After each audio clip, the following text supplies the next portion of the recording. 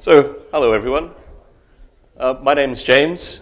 I work for HP as an OpenStack developer. Before starting at HP 6 months ago, I've been a sysadmin for 14-ish years.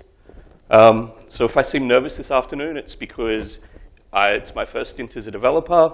It's my first time on this side of the speaker's podium. And also because I'm here to tell you about TripleO. And the one person who knows more than anyone else in the world is in the audience listening to me. That's Rob Collins, the tech lead. So I first heard the name TripleO probably about 18 months ago when Rob was telling me about the new project he was working on at HP. And being an internet savvy person, I thought I'd go on the internet to find out what TripleO was. So I did a quick search on a popular internet search engine, and the results were not all that useful. Apparently this TripleO journal has been around for a couple of decades. It's picked up a fourth O along the way and an E. It's still called TripleO, as you can see from the URL, but I'm pretty sure that's not what Rob has been working on. So since the internet had failed me, I turned to friends and family. I asked them about TripleO. And I know some of you are traveling here from overseas, and you've just discovered that Australia has just stopped using signatures on credit cards, and that's causing hassles for you. Well, if you do get into a real emergency, you'll need to know a different kind of TripleO. This is what you'll use from a landline over here. But I'm also pretty sure that that's not what Rob was working on either. So what actually is TripleO? More recently found out that TripleO is an OpenStack program, not a project. And all of the OpenStack programs have a mission statement in this particular YAML file. And I'm sure you're going to memorize this and go look at it later. To save you a bit of time, though, here's TripleO's mission statement. TripleO's mission is to develop and maintain tooling and infrastructure able to deploy OpenStack in production using OpenStack itself wherever possible. Angus from Rackspace was talking earlier about Solem, which is a tool that does deployments. But he mentioned that it can't deploy TripleO. Can't deploy OpenStack. But the goal of TripleO is actually to produce something that can deploy OpenStack. The key, though, is that we're using OpenStack itself whenever possible. Why are we doing this? Why? Think about the situation before TripleO. You have yourself a shiny new data center. You've got thousands of nice shiny new machines from HP or some other provider. You've got lots of customers who want this cloud thing that they've heard about that you've promised you can deliver to them. You need somehow to get these blank machines to a state where it's delivering a cloud.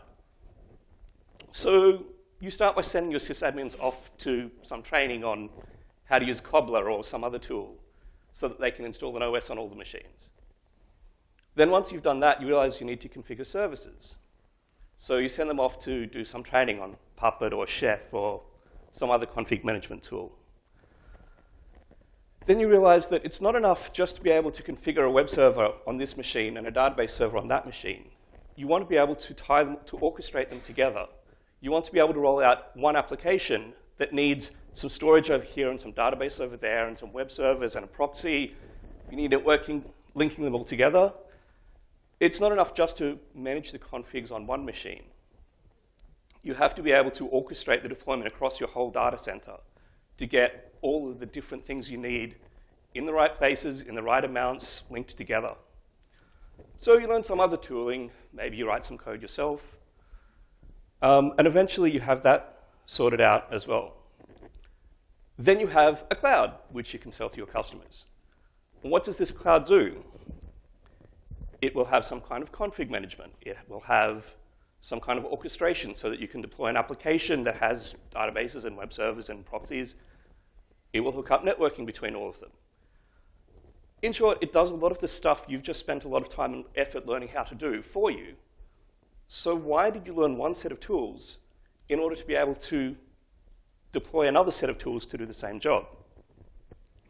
So the theory behind TripleO is you should only need to learn one set of tools to do that job. And you should be able to do that job multiple times.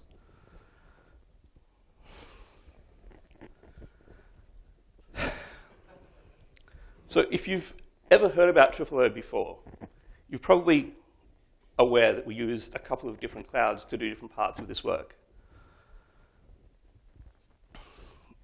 In order to get from a blank data center with nothing in it, you're probably familiar with rocketry. If you've played Kerbal Space Program, or if you've seen any actual rockets on TV, rockets have a similar issue if they're trying to get off the planet into space. It's a really big job. You can't have one single stage that gets you the whole way there. So rockets have big, beefy, heavy lifters on the bottom, which then get discarded. And you have much smaller, agile engines to get you the rest of the way. With TripleO, we have a reverse approach. You've got nothing to start with. So we start with a very, very tiny seed. This seed is a single pre-built virtual machine. And I'll talk a bit more about how we actually build that virtual machine later on. The seed has a very minimal pre-configured number of OpenStack services. So we have Glance for being able to serve disk images.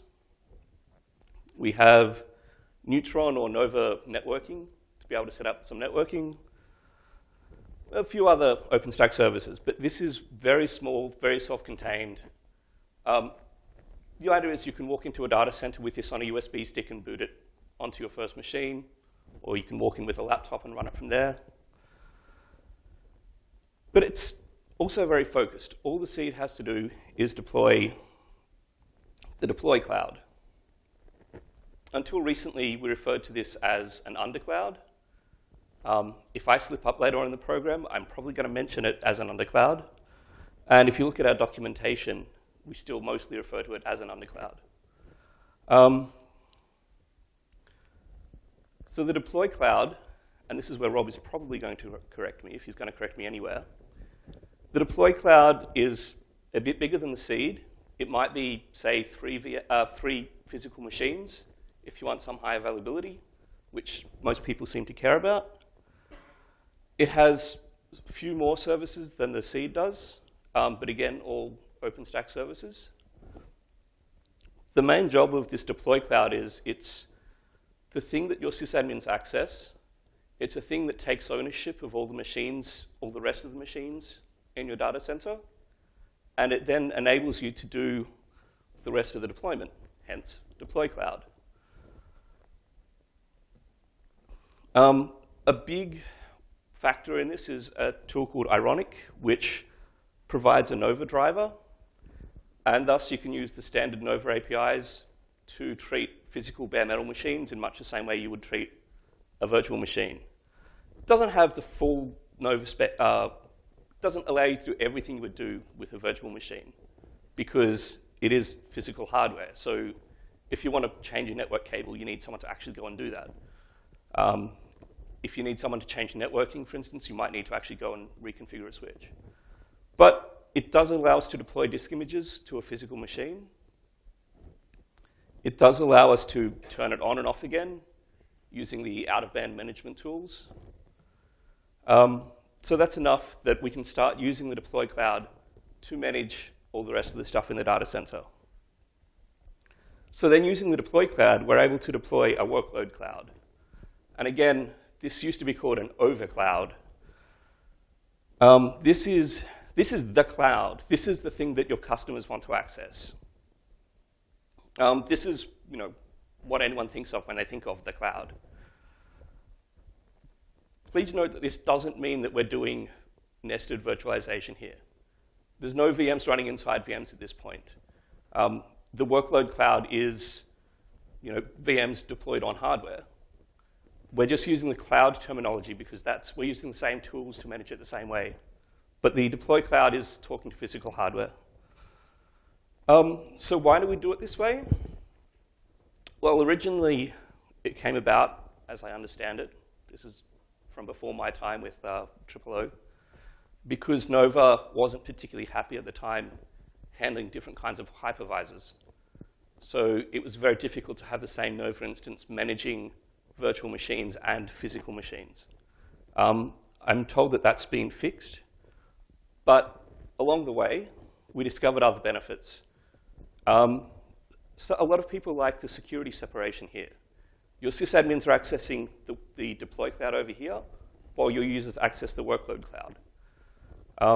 So even if the users get some elevated privileges in the workload cloud, they're still not accessing all the rest of the machines around your data center. Also, for people who do continuous deployments of their workload cloud, this means you can have one single deploy cloud, and from that deploy cloud, you can rapidly build out a new workload cloud. So it gives you a way to rapidly test and iterate your workload cloud. If you can combine that with a way to move workloads between different iterations of the workload cloud and contract the old one while you expand the new one, this gives you a nice, clean way to migrate stuff between versions of the workload cloud. And also, it makes cold restarts of your data center easy. Your cloud requires a lot of services to be up and running to bring up the cloud. So that can be tricky if everything has just shut down and you need to know which order to bring things up in. Having these stages gives you a nice defined way to come up from nothing and get everything back up. So what tools do we have in TripleO? In general, we take a fairly Unix-like philosophy. Our tools are small pieces. They're mostly fairly narrow focus tools, mostly written in Python. And they're loosely joined. We have larger Python tools which aggregate lots of the smaller tools. And on top of the whole thing, we have some shell scripts to tie it all together. So some of the tools that we've built, wherever possible, we try to use existing OpenStack tools. So rather than writing a new orchestration engine, we use Heat. Rather than writing some new thing for getting disk images onto machines, we use Glance. Rather than writing authentication stuff, we use Keystone.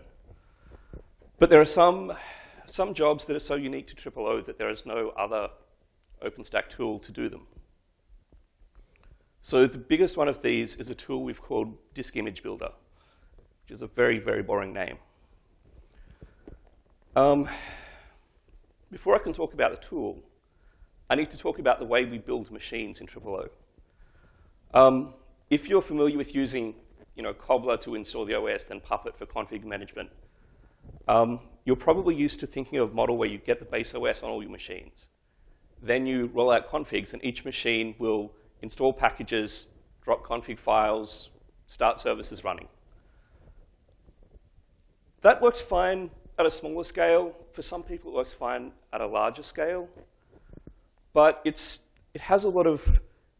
can be very inconsistent, because if you have 1,000 machines, you might find that 995 of them all get the full config applied.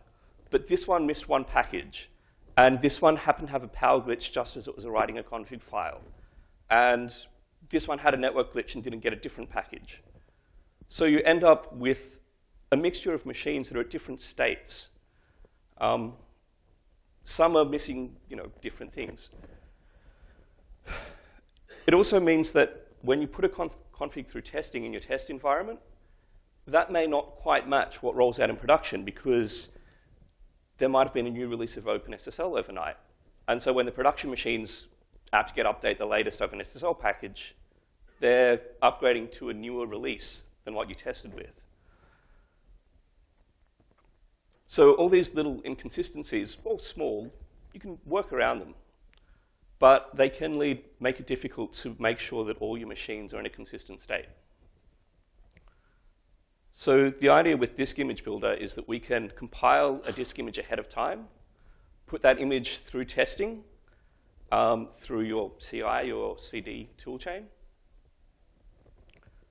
And then that exact image with those exact versions of software with everything identical is exactly what gets rolled out to every single node in your data center. You can still have issues where maybe there's a network glitch and one machine doesn't get that image. Or you can have issues where one machine power cycles and doesn't get the image. But at least you know that all the machines that got the image got exactly the same image, and they're running exactly what was tested through your CI infrastructure. The TripleO builds also rely on a read-only root file system. It's great for CI because it means that exactly the same image is going out to each machine.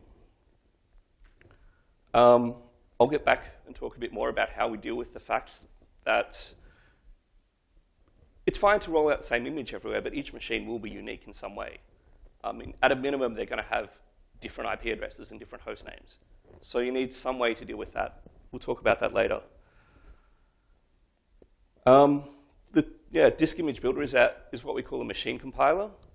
Rob did a talk on it at LCA earlier this year. All you have to do is memorize that URL or look at the slides later, and you can go watch that talk. So as I said, it's great that you've rolled out the one image. Not one image, obviously. You're going to have different types of machine in your data center. So you're going to have web servers and database servers, and they're going to need slightly different things. Your database servers probably don't need Apache on them, for instance.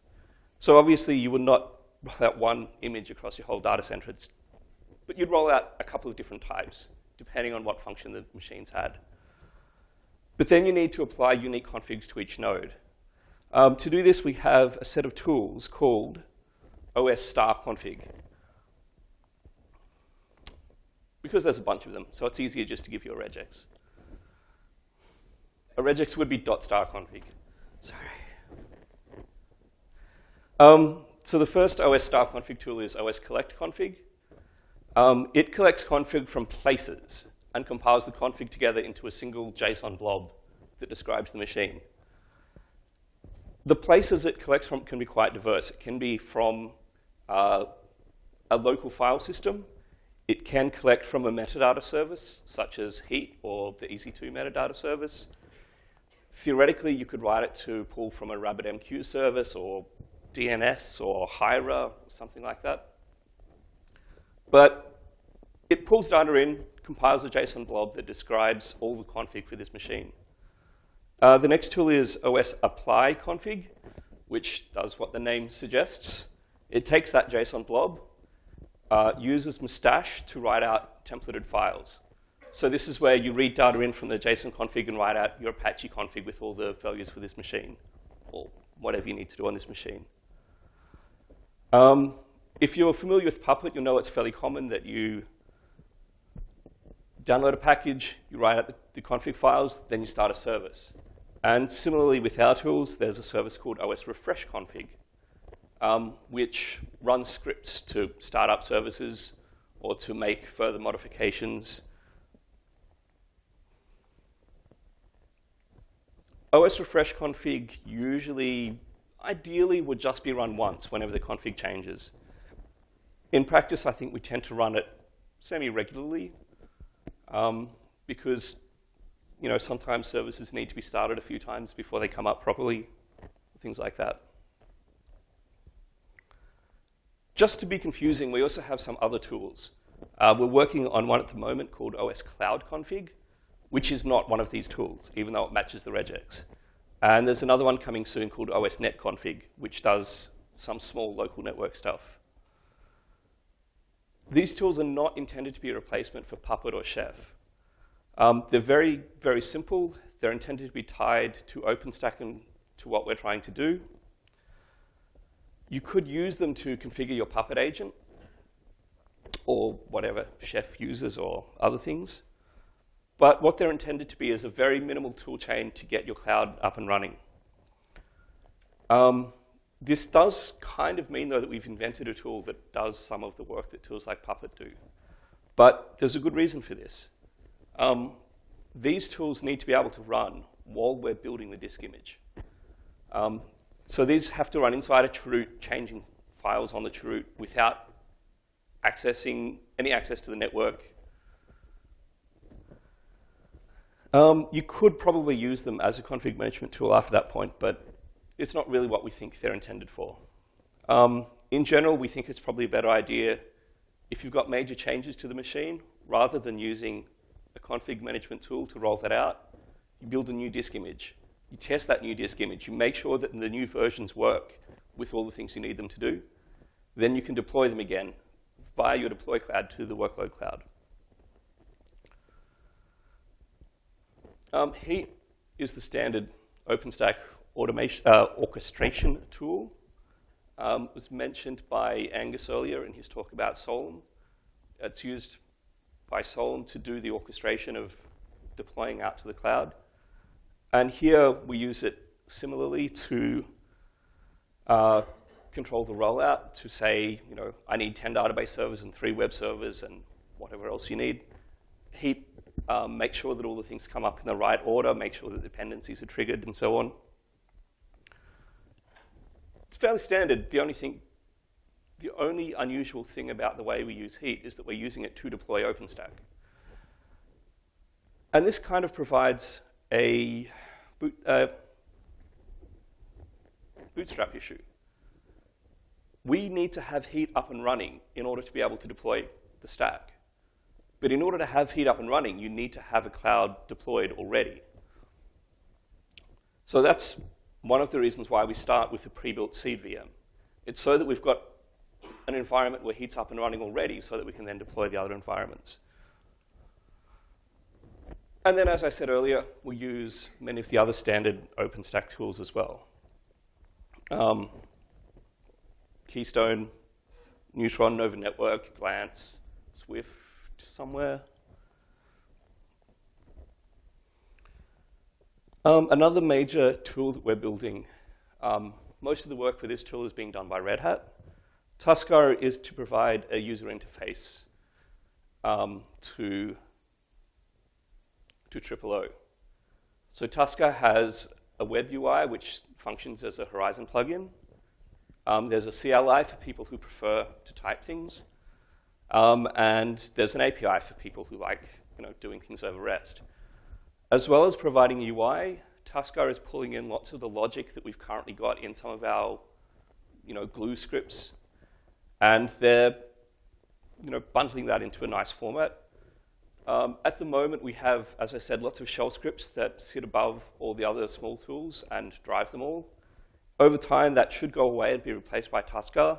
So we'll just have scripts that do API calls to Tuskar to set up the various levels of cloud.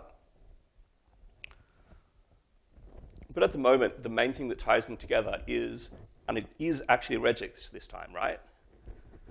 devtest.sh and its subscripts. So these are in the TripleO incubator repo on git.openstack.org. They're designed to be very modular, so there's devtest.sh is the top level script.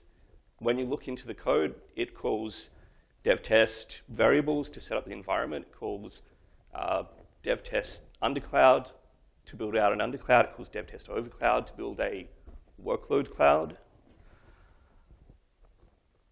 The devtest scripts aim to be production ready. Some of the defaults might not be what you want to use in your production cloud, but no two production clouds are alike, so we can't help that. It is highly configurable, so you should be able to build out your production instance with just providing some config to get what you need.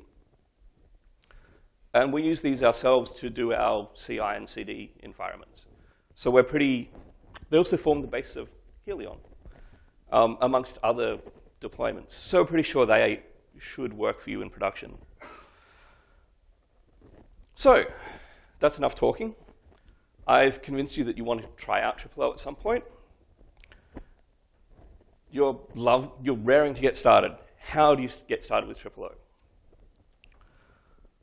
Well, it's very easy. It's just like any other open source project. You may have to install Tox. We use it a lot, and if you haven't used it before this, you should start by installing that. You may have to install pip if you haven't been using pip. You should be using pip, which is not here. Excellent.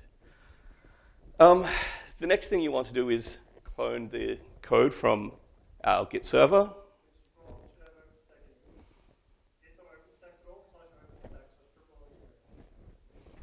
Then you'll want to change into the directory and run dev test. So if you check out dev test for the first time, what does it do? It's going to download and install a bunch of dependencies. This is mostly Python dependencies, so it'll be inside virtual environments. It will use Versh to set up, because you probably don't have bare metal machines to use, it will set up what we call bare metal VMs, which emulate being bare metal. It'll build a seed VM, it'll build a deploy cloud and a workload cloud inside those. There is one other thing though. You need to add a flag before it will do anything. If you're the kind of person who thinks it's a good idea to download code from the internet and tell it to trash your machine, go right ahead, have fun. If you prefer to read the manual, you'll find that our scripts have fairly extensive documentation inside them. That documentation is actually Sphinx formatted for the standard Python code generation.